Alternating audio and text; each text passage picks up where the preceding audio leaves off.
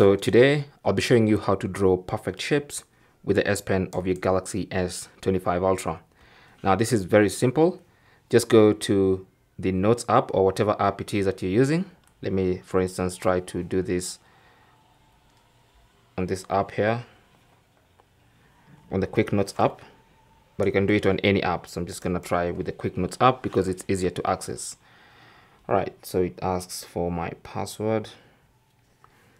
Right, so normally when you're drawing shapes with your S Pen, if you want to draw a circle, you can draw like that, or I can even draw a better one like that, or a triangle, or a square, or a rectangle.